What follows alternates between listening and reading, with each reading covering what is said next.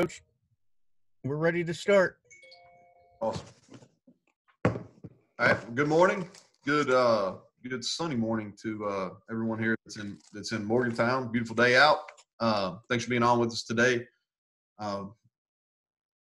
Belated Happy Mother's Day. I thought our communication and creative department did a great job, and our players would be commended as well for sharing some of their personal feelings toward their mom. And I thought that was really, really well done on Mother's Day. It's been 9 weeks since our last team activity in our facility. That was March 12th. It'll be 9 weeks from tomorrow. 8 weeks of us for operating remotely. We've maintained a consistent approach through this entire 8-week process. It's 3 priorities, and you've heard me talk about them. Number 1 is health and wellness of our players. Number 2 is a routine and a schedule. And number 3 is a culture of accountability. And the things on that routine and schedule are academics, nutrition, meetings, and then things that are non-mandatory that we're hoping and encouraging them to do are workouts and position work. Our spring semester finished last week. I feel good about how our guys did academically, eagerly waiting those grades.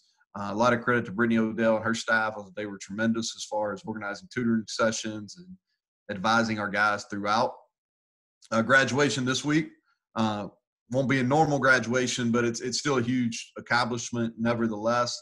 Congrats to all our guys. We got a detailed list. We're going to do several things on our social media platforms this week on Saturday and leading into Saturday to really commemorate those guys. And then when we're able to have when we're able to get our guys back on campus, we're going to do something special for them as well. Honestly, the last 2 weeks have been tougher on our guys than probably the previous 6.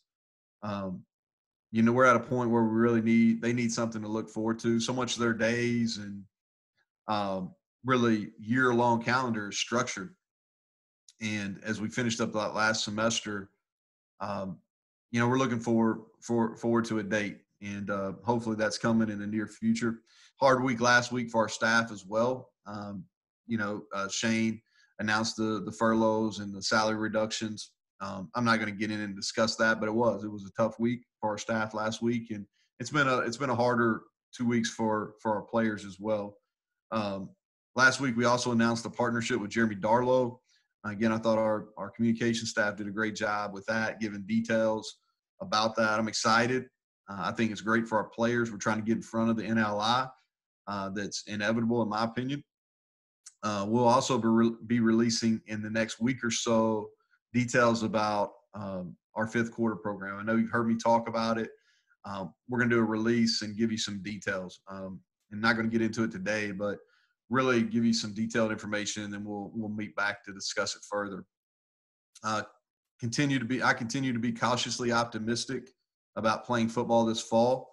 I think the state of West Virginia, led by Clay Marsh, has done a really good job in the infancy here of our reopening. Like I said, I remain cautiously optimistic. We're waiting for the Big 12 conference under the direction of Commissioner Bowlesby, who I think has been a leader throughout this whole pandemic, and then the Football Oversight Committee, which we're fortunate enough that our athletic director, Shane Lyons, leads. So we're looking for direction to provide guidelines.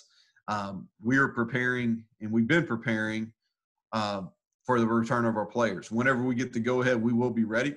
A.J. Monso, Vince Blankenship, our whole athletic department, our football staff, we've been preparing for that, so we will be ready. I know the Big 12 Conference is working with a group from Duke University, DICON, so we'll have procedures and guidelines in place for that return whenever that is. And like I said, we're just eagerly waiting word from the Big 12 and from the Football Oversight. So with that, I'll open up for questions. All right, your first question here, Coach Hunter. Go ahead, Greg. So, Neal, you understand the financial ramifications of college football to an athletic department. So not just you, but all coaches. Do you feel pressure that you got to play to just keep things solvent? Well, I mean, Greg, you're intelligent, so I think it's important that we play during this physical year. really not going to be up to me to figure the pros and cons. I've got to understand that it's really important. I think it's important for a lot of reasons, not just financially. I think our country needs something to look forward to.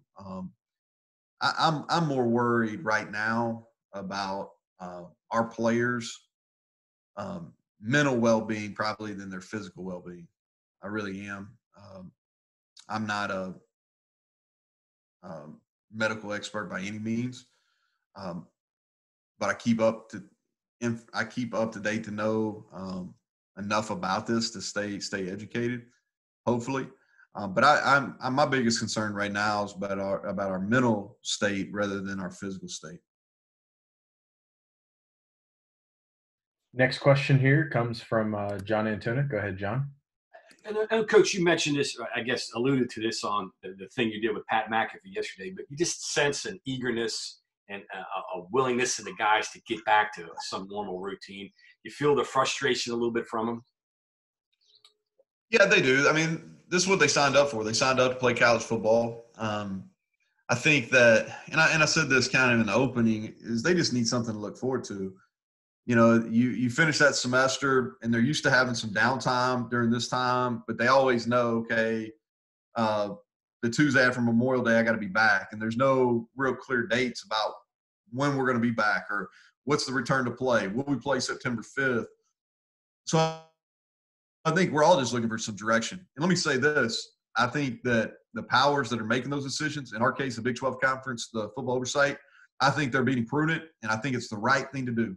If I'm not in that decision-making role, but if I was in that decision-making role, I'd be waiting as long as possible to make decisions. I think that's the right thing to do. That's been my feeling throughout this whole pandemic is the longer you wait to make a decision, the more information you're going to have. Okay, so right now in the college football world is that May 31st date. Right now, that's kind of the end all to the guidelines that are in place, and I think the powers that be are going to wait as close to that date as they possibly can to give us some direction to move forward. Next question from Greg Hunter. Greg, go ahead. Neal, newcomers have become more vital in their first year in a program. More and more of them have played, and a lot of them can enroll earlier, even in June when they didn't used to get into camp until August. So with that said, is this probably going to push back newcomers, their ability to play immediately a little bit? So we got some relief from the NCAA within the last couple of days that if guys have a proof of graduation, then they can start joining our team meetings and position meetings and things like that. So we're collecting that data. I think the guys mentally, they may be a little bit further ahead from a mental standpoint because we're going to be able to spend more time teaching those guys, and they're going to be in more meetings than they normally would leading into a season. So I think mentally they're going to be more prepared. Physically, they're going to miss, you know, and what happens normally is you go through the month of June when our guys get here, the newcomers that didn't come in January, when they come here in June, there's about a 4-week process where we're basically teaching them how to be a college student, how to be a Division I student athlete, how to lift weights, there's a lot of teaching involved in that. And then the month of July, we try to assimilate them into our normal team group because that during the month of June, they really stay by themselves. They work out by themselves. They're kind of on their own as we bridge them from high school to college. And in July is we really focus on getting them in physical condition and getting them ready to compete against an older group of people. And so I think mentally they're going to be further ahead. Physically, depends what they're doing on their own. And they don't know what they don't know. So they don't know what it's like to train as a Division I athlete. They don't know what it's like to go against a 20, 21, 22-year-old guy. So I think physically there's going to be definitely they're not going to be as far along as in a normal setting. But I think everybody is going to be kind of under that same – is going through the same process. All right, your next question from John. Go ahead, John. Another thing that popped in my head here. I know that there isn't a lot of good that's come out of this pandemic, but you guys haven't been over at the complex and they aren't doing work there. Have you got a feel for the progress that's being made over at the stadium with nobody there? Yeah, I haven't been there or I haven't been near the construction area in about 2.5 weeks. Planning to get there at the end of the week and kind of look. That has been a positive because they've got more work done. They've been able to work longer hours. They haven't had to work around our schedules. So not only this phase, but the next phase too, I think they're getting ahead on. They begin the process on the video board. And again, they have more hours to work. So those have been positive. We're on schedule, maybe even slightly ahead of schedule for that project. John, you're definitely correct. Next question from Kevin Kendrick. Go ahead, Kevin. Coach, you mentioned you were getting into the planning for player return. Once you get a date, do you have a minimum amount of time? Have you laid out a schedule yet for how long it takes to reassemble, test, isolation, if there is any, all those kind of things? Do you have part of a schedule in place yet for that, for just lengths of time? Yeah, that's kind of what we've been working on the last week to 10 days. We're going to try to finalize that. There's a lot of planning that goes into it. Honestly, there's we're getting kind of best practices from our medical people, from the Big 12, from Diacon, and we're going to put those into play. There's a lot goes into it. We've got a bunch of contingencies. I think it does start with testing, without question. It starts with testing, and that's the things that we're working through this week. Not to a point where we're ready to announce those, but the testing piece is where we start. That's definitely the starting point for staff and player return. Your next question from Mike Kazaza. Mike, go ahead. Trying to unmute you here.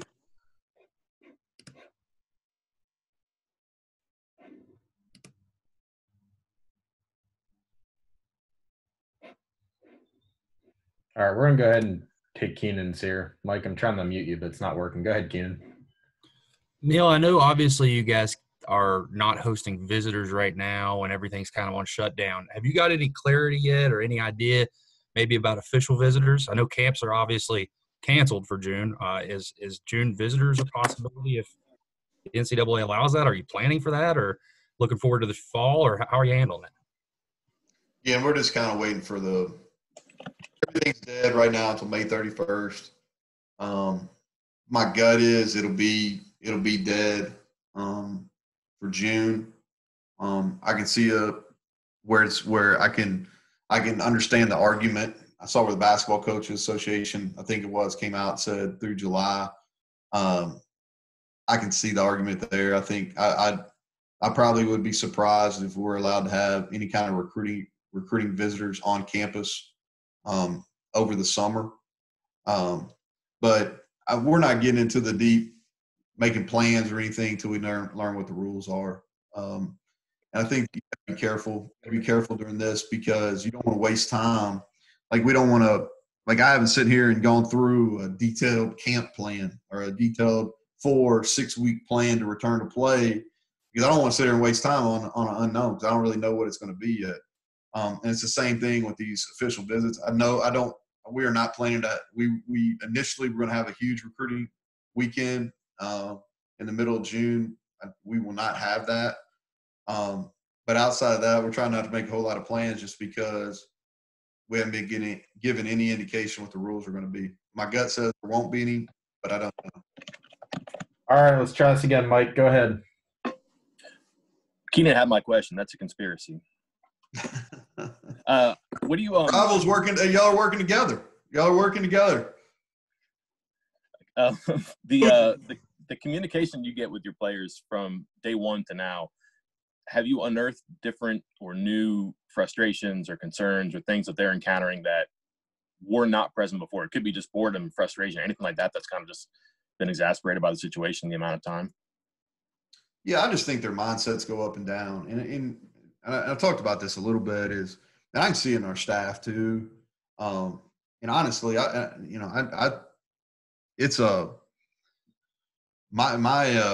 mindset's up and down too. It's just so many unknowns you don't know, and every aspect of this profession, every aspect of being a player, there's always, okay, hey, this is next. You know what I mean? Like, you finish spring ball, then you got finals, then you get a break, and then you got summer. You get a little break for 4th of July, and then you got 4 more weeks. You get a little break, and you got fall camp. Then you got the season, and then you got bowl season, and then you got your winter, and everything's planned, and you know what it is. And so it's a real struggle when you take that structure out, and then you can't answer questions. You don't know. You don't know. So I think there's definitely some Zoom fatigue. I think myself, like a lot of probably head coaches in all sports, you fight the battle is what's enough, what's too much. You know what I mean? Like, and so like right now we have 8 hours that we can meet with on football. Well, there's no way in hell that we can hold their attention for 8 hours on football. We're not even going to try. But we are trying to have Monday through Friday have some kind of contact with them so we do have an understanding what their health and wellness is. We do have an opportunity to encourage them to making sure they're taking care of, last week and prior to that, academics, or to encourage them that they're working out, so I do think there's some fatigue of this. I think they're itching to get back and get ready. I think for the most part, the guys want to play football, which I think is important to note. I think they do want to play. I think they have concerns just like anybody else about certain aspects, and they have questions, but they want to play. All right, go ahead, Keenan. Sorry, another one real fast, Neal. How important do you view having college football, especially in a place like West Virginia, just from a lifestyle perspective, where, it is kind of center stage? Everybody looks forward to it. How important do you think that is? I think sports in general, not just college football. I think sports in general, it could be even youth sports. I just think there needs to be things that we can do it. So I say bring together, but like we can bring together social distancing, but there has to be something that unifies, that gives people something to look forward to. And I think it's positive for the state of West Virginia, positive for our country. We have to do it intelligently. We have to do it we have to listen to the medical experts, people that know what they're talking about. I can't even say that word, wherever that virus specialization is. Some of you guys are smarter than me. Y'all can say it. I know it starts with an E, but that's about all I can tell you. Monty, you probably know it, but I think it's huge. I miss athletics in my daily life. I'm talking, take out my professional life. I miss being able to watch NBA basketball. Like I had a huge I miss the NCAA basketball tournament. I miss being able to watch college baseball. Going out and watching the Mountaineers play. Like that's huge for our family. That's great. It's great family time. So I just think that athletics in general, when we get the go ahead, it's going to be huge for our country. All right, your next question from John. Go ahead, John. Last one for me. You mentioned a little bit beforehand about mental health, and I'm not sure that's something a college football coach would have mentioned when you played maybe 10 years ago. But is that maybe another positive that's come out of this is that, hey, we need to look at these guys. They're 18-year-old kids. They've got a lot of concerns and things that maybe we're not aware of that maybe are being discussed now a little bit. When I was playing, it wasn't that the coaches didn't care; it's that they didn't know what they didn't know. Right. It was something that wasn't discussed. Now, and I'll be honest, John, like that is the main. Like when I talk about player health and wellness, like I want to see them on one of these meetings where I can look, because I know the kids, like, and I can tell something's off, and if there's something off, then okay. Let's start asking the questions, all right? Maybe they just woke up and they got on the Zoom, so they were late. They kind of looked. Maybe they lost somebody. Maybe somebody has a virus that they know. Maybe they're having something financially. So that's why that we try to have eyeball-to-eyeball contact Monday through Friday. And so we can get a good picture of how they're doing. It has little to do with the game of football, has little to do with academics, all right? And it has mostly to do with, all right, are they safe? Are they well? You know, and so we just have to be in tune with it. We have to be in tune with it. And I think our guys have done pretty well. We've had issues. I think probably anybody that's has nearly 100 people on the roster or in their company or whatever is had individuals in that organization that really struggled with this. And we're not immune to that. We've had staff members really struggle with it. We've had players really struggle with it. But I think we've been able to help to this point. But it's an ongoing process. All right, your next question from Derek Red. Go ahead, Derek. Hey, Neal. Mark Emmert was talking to ESPN yesterday, and he had mentioned that he doesn't think that – he's mentioned that the NCAA wouldn't mandate or oversee a uniform start to sports seasons, and that would be up to state and local health organizations. How much tougher does that make any college football coach's job when there might not be even uniformity within conferences based on, say, when Texas does something and Kansas does something or Oklahoma does something? How much tougher does that make your, I guess, trying to predict what's going to happen and fixing your schedule accordingly when, you know, it's going to really depend on there isn't going to be one uniform start to anything? Yeah, college football is a different animal because a lot of it is done from the conference aspect, and then the Football Oversight Committee has a lot of say in college football, where the NCAA, outside of her rules and compliance, has less. And so, you know, everybody talks about a competitive balance.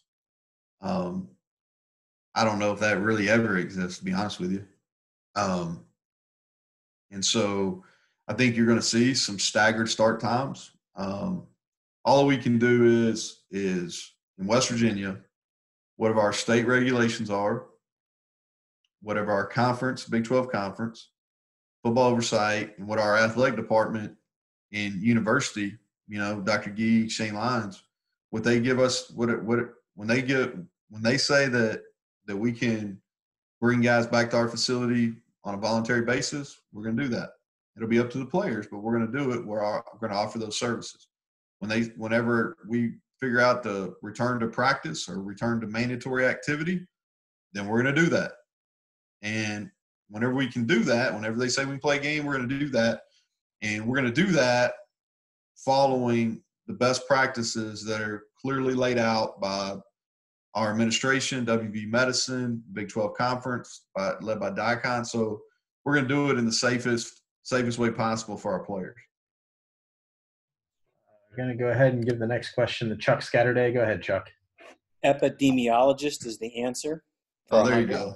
So what Chuck probably did, like looked on his phone, asked Siri, and then Siri pronounced it for him so he could sound like the smart guy on this call. My son-in-law actually has background in that. Oh, does it? My question focuses on where we've got a Zoom with Jeremy Darlow tomorrow. You mentioned about your pillars. What was your connection to him? I know the book, but can you walk us through that connection and what got your eye on him and your connection with him? So, yeah, I'll go back. So we were Adidas school at Troy. At some point, I got to be careful how I answer this. All right? But Adidas made an organizational or company decision where they went into entertainment and hip hop. And when they did that, their brand awareness went up, all that kind of stuff in the United States. And so we were locked in on that because we were Adidas school at Troy at the time. And so Jeremy Darlow was the marketing person behind that. He wrote a book. I read the book, and I don't remember if I reached out. I think I probably reached out to him about maybe speaking to our players or something like that. And then through that, we got a relationship started. And he wrote a second book, which is kind of the lead into this educational service that he's offering during this partnership. And I was able to read the advance of that book and was able to comment. I think there's only maybe 2 football coaches that I don't know, some of you have written books. John, what's it called when somebody gives you a quote at the front of the book? You paying attention, John? The forward. Forward. There you go. So, but I didn't write the 3 or 4 page forward, but I was able to give a kind of a quote about the book, and then we've had multiple conversations when I was at Troy, and then here about branding and how. And then we had more conversations once the NIL, name, image, likeness, when that became clear that it was going to be part of the NCAA moving forward. We had more discussions, and then he created this curriculum. And so that's kind of long history, long story of how we got to this point. And it's something that I'm excited about because it's for the players. All we're doing is we create the partnership. We're offering the service, but it's totally player driven. It's not something that's mandatory. But I do think it's something that can really benefit them a little bit during their football career, but mostly post football career. Next question from Greg Hunter. Go ahead, Greg. Coach, you've mentioned that you need to add or want to add an additional player or 2 this summer, and I sort of assume grad transfers. So the problems with trying to do that during this, I mean, those kids aren't going to be able to visit campus. You can put the regular recruits off a little bit, but those guys are on a fast track. Yeah, that's the biggest negative. You're right. We've tried to, in our normal, high school recruiting or junior college recruiting, we tried to hold the line. Now, the longer this goes, I don't know if we'll be able to maintain this the whole time, but up until this point, we tried to hold the line that if you haven't been on campus, it's probably not in your best interest to commit because you really don't know yet.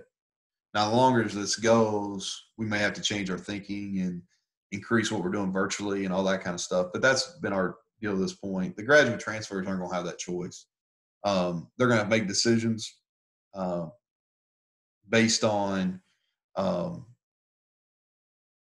conversations, virtual meetings, whatever, but they're not going to be an official visit. That is definitely a negative byproduct of this. We'll go ahead and take the 3 more questions here. Go ahead, Kevin Gorman. Thanks, Coach. Wanted to ask you about your concerns with the name, image, and likeness talk, and what primarily things that you've addressed with your staff or with your team or with the athletic department that are primary concerns for West Virginia.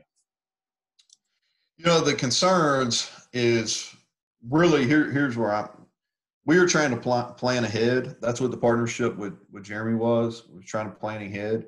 And really we're focused on education right now.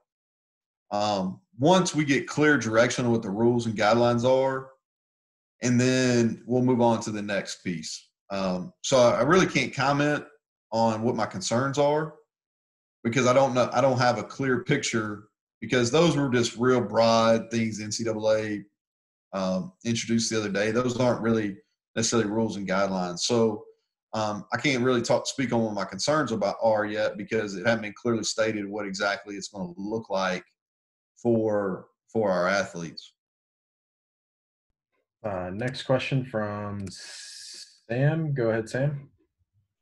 Coach, yesterday obviously you were on the Pat McAfee show, and you invited him over to Morgantown again. It looks to me at least that you're really trying to foster like an environment of bringing the alumni around, getting them involved in the program. What kind of value do you think that brings to your football team? I just think it's the right thing to do. They built the tradition of the program, and it's whether you're a great player, role player, whatever you were, I think it's important to welcome the guys back. there's always going to be certain things you can't do with them from a compliance standpoint. There's going to be some things you can't do with them from a privacy standpoint.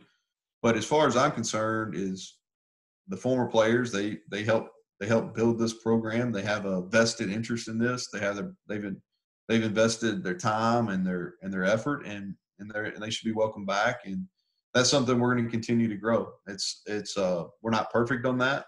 We have not arrived as far as, but it's something that we're trying to continue to build, is those relationships. And a lot of our former players have been great during this time. They did a call that we didn't publicize overly, and that's out of respect to them. We've got several of our guys that jumped on position meetings via Zoom and things like that. They've been great, and for the most part, they want to give back. They really do of their time, and especially with the athletes. I think that's the pull as much as anything, is to get with the athletes, and so we're going to continue to try to build and foster those relationships with the hope that they come back to Morgantown, and as we build this program, I think that there needs to be a source of pride for them. Last question from Mike Kazaza. Mike, go ahead. Word, Neal. The something you may not have thought of, or maybe you have. I'm kind of guessing maybe like you want to get back and see what things are like. What do you do on like day one? Because you're probably going to have unmatched enthusiasm, but who knows how prepared people are. But I can't imagine you haven't thought about getting started and what that's going to look like. So I think all the return to play models that you're gonna see whenever that comes out is you're gonna see a window there for a lot of medical stuff, whether it's guys being tested. I think there needs to be your normal type of testing we do.